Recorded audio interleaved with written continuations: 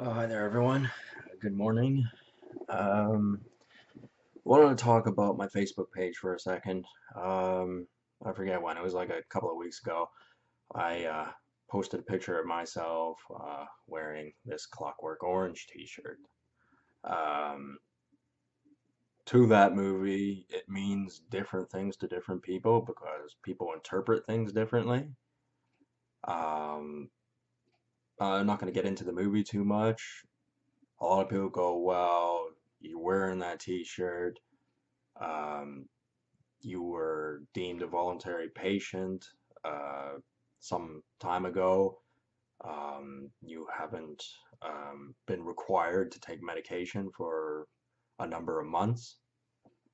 Um, don't you think that's a bit of a silly thing to do to post a video or, you know, a picture of yourself on the Facebook wearing that t-shirt? Um, to some people, that would uh, be an unwise idea. But for me, all that it means is it's just a fuck you to mental health. A well-deserved one, I might add. Like this shirt, I didn't go out of my way to find it. I went to the Sunrise. Uh, that's the DVD store that took over the position that HMV had. Um, it's not they didn't buy out HMV. They just they're the replacement, so they don't have anything to do with HMV.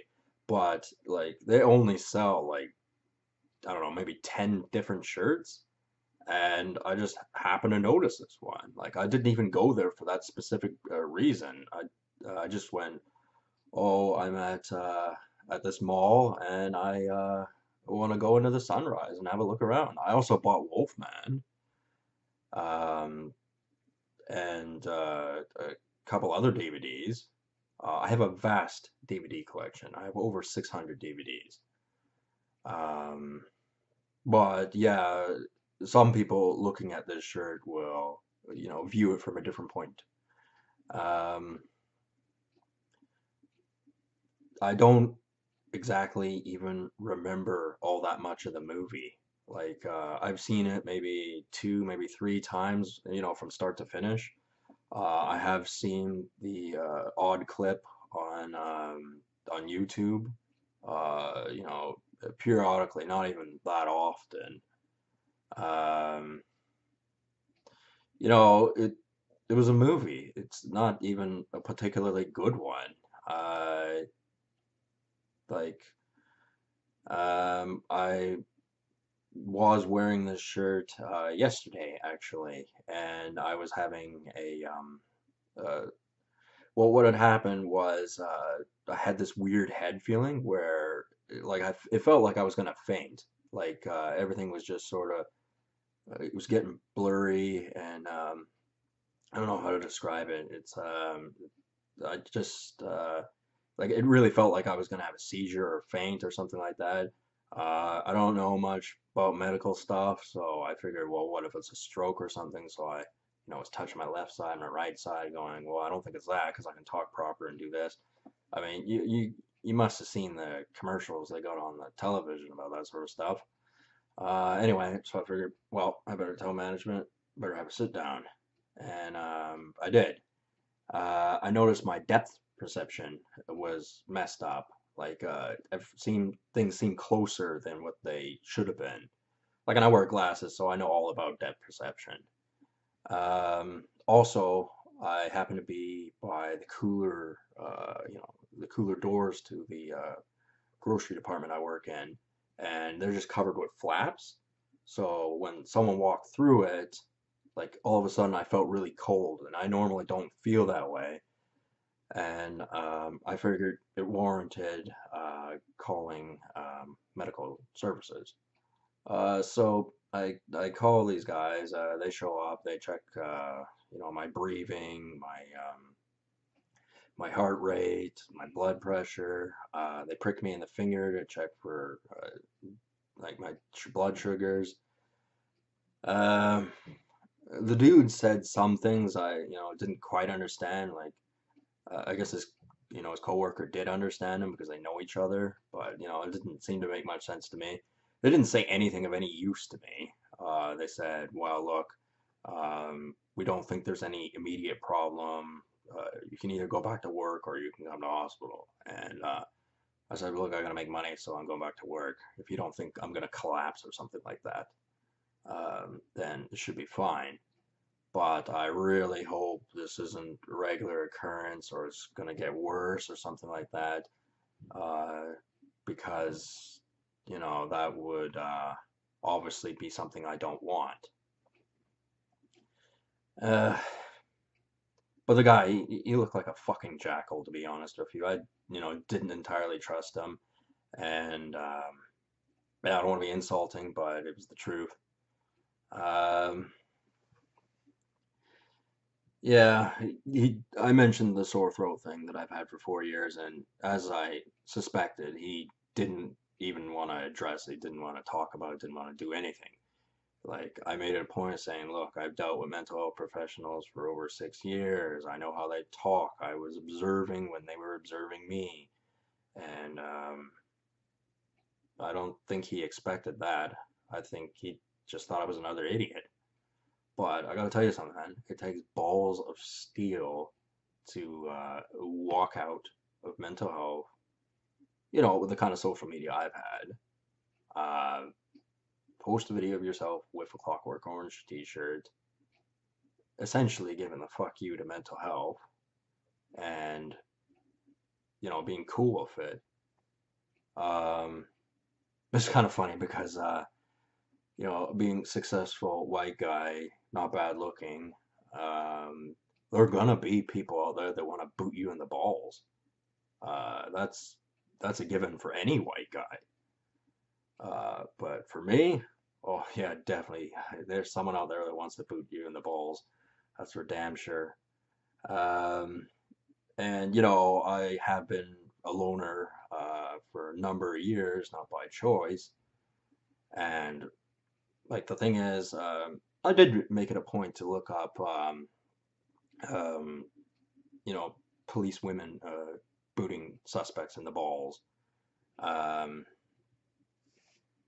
Kind of an awkward subject, but like even if you thought it looked attractive on the TV or on the computer, um, in practice, it's not.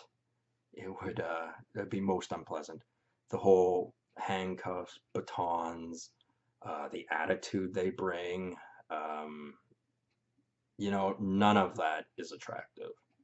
And I know that's not what some people want to hear, um, but it, it honestly isn't. It's like all you want to do is like have nothing to do with that kind of a woman. Um, you know, yeah. So anyway, all that in consideration, getting back to the shirt now, it is just a shirt. It doesn't even have any specific meaning for me. I have many shirts. I just bought a Bruce Springsteen shirt. I bought a Kona Pop t-shirt. I think they had one song that I didn't mind. I think it was On a Roll. I think I made a video about that actually, where I was talking about it being on Loblaw's radio and it being kind of a weird song because they were talking about walking out the door and not paying for stuff because they were rock stars. Um, anyway, let's get back to that video. Anyway, yeah, this is uncertain subject for me because I don't know who's watching my videos, and I don't know what kind of opinion they're gonna have and how they're gonna go about doing things. I mean, I won't wear the damn shirt anymore if you don't want me to. It doesn't mean anything to me. Um, well, yeah, I just wanted to clear that up with some people because um, a lot of things could be taken from that movie and put out of context, and people will get the wrong idea of things. Um, yeah, well, yeah, I don't know what else to say. It's just, yeah, I'm kind of stumped here. Maybe it's a bit of a brain fart or something like that. I don't know. But yeah, I've got some legitimate concerns. Like, I have been spoon-fed certain imagery on the Facebook and on the YouTube, particularly on the Facebook from a forum called Dark Side Memes. Not entertaining. I don't find their jokes funny, and they keep pushing for it, but I'm not amused. I don't learn very much from them, and they're just not very good. And on the YouTube side of things, some things keep showing up on my news feed that I don't ask for. Like, I have no interest in Batman Arkham Knight or whatever it's called, where Batman is taking the identity of a villain and he's in like a robot costume, and Harley Quinn and the rest of them are getting some sort of electroshock therapy. The YouTuber that uploaded is a guy named Mr. Custodian. Um,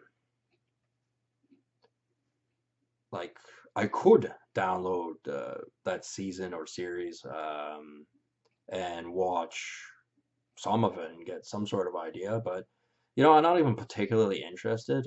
I don't even like the Harley Quinn character. Um,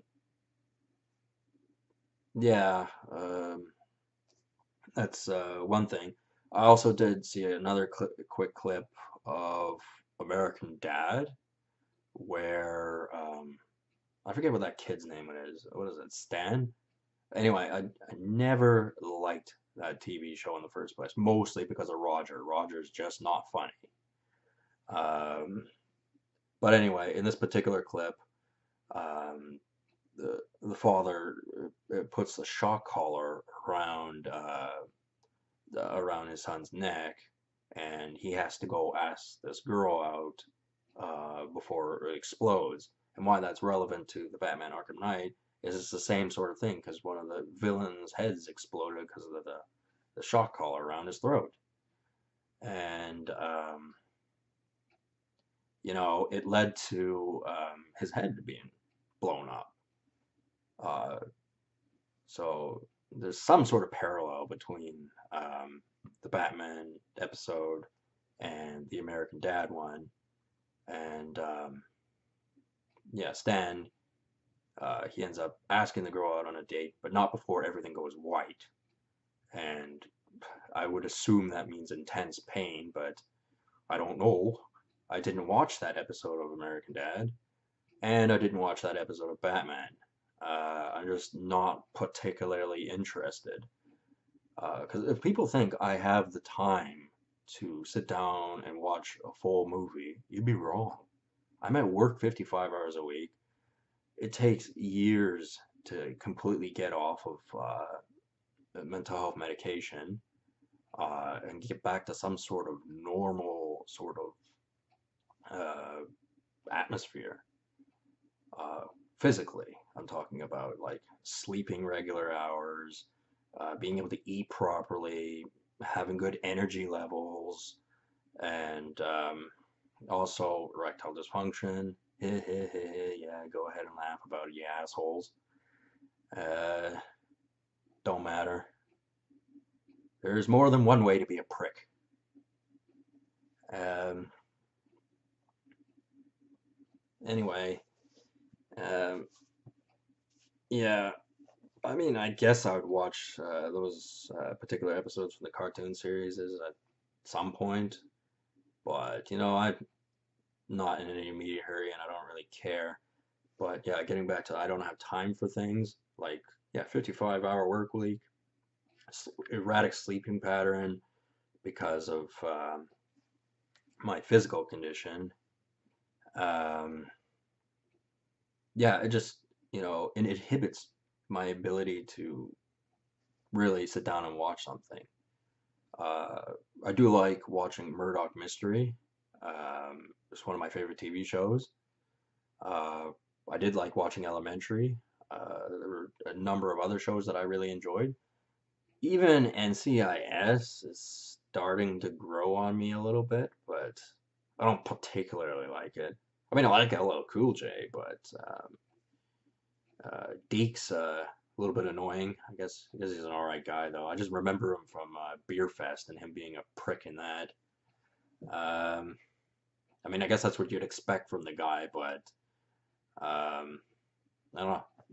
I yeah, I still don't like him for it, but whatever. Um,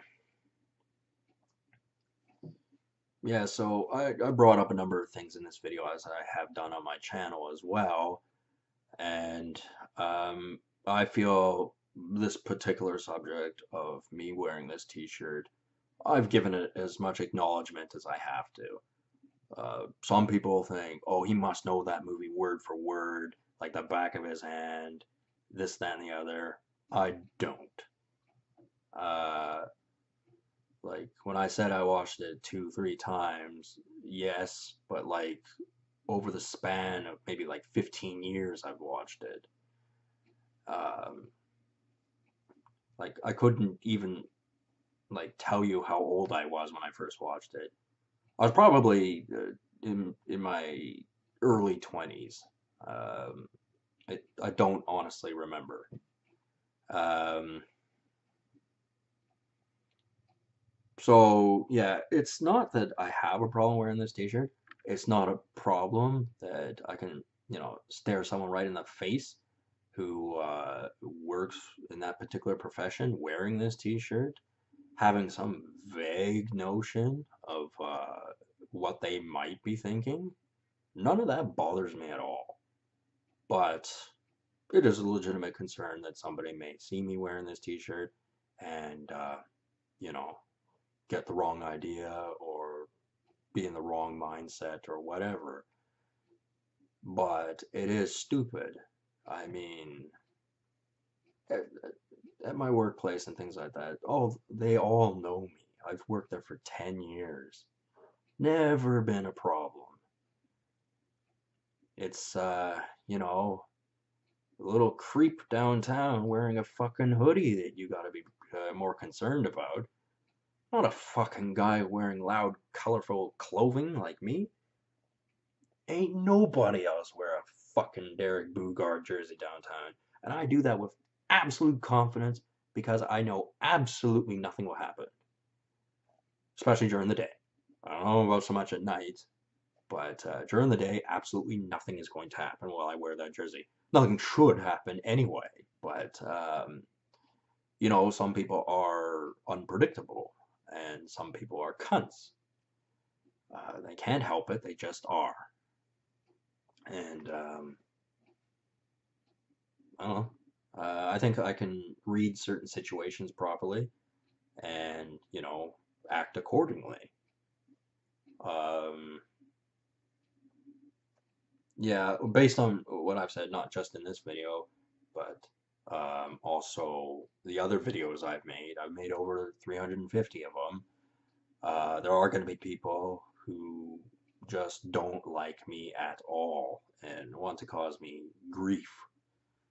Had enough grief, piss off. I know me saying that's not going to get rid of them, but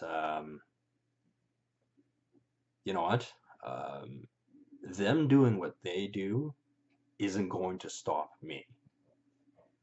Um, it's not going to stop me making YouTube videos. It's not going to change my opinion on things, and I'm not going to be deceived by them. Uh, like, I don't know. Some people, um, they can't accept when they're wrong, and you can't get a word in edgewise. They're just not going to listen. They're going to put up walls, they're going to be OCD, and you're just not going to get through to them. And this brings me back to the point that I keep making, which is the unstoppable force versus the immovable object. The unstoppable force is going to win. It is going to find a way around the immovable object. Um, yeah, it's just you gotta play your cards right, and don't be too greedy, and everything should be fine. I like to think of myself as Chuck Norris. We're playing a chess game, and this is checkmate. So do kindly fuck off. Um, anyway, if you guys like my video, hit the subscribe button. If you do not like the video, but you wish to hit subscribe anyway because you hate me, you're welcome to do that as well. I would appreciate any constructive criticism, even if the person is an intellectual inferior. Um, yeah, so I will talk to you guys later. I plan on making a video more orientated towards hockey. I do have to go to work somewhat soon, but I think I have time to make a hockey video. Anyway, talk to you guys later. I'm going to retire this shirt for now. I mean, I have plenty of other shirts to wear, so I mean, this one actually doesn't fit that good anyway, and in the collar, I don't particularly like it. Um, yeah, I don't know. Like, I could see this shirt getting worn out quite quickly, so yeah, anyway, all that aside, I'll talk to you guys later. Have a good one. See ya.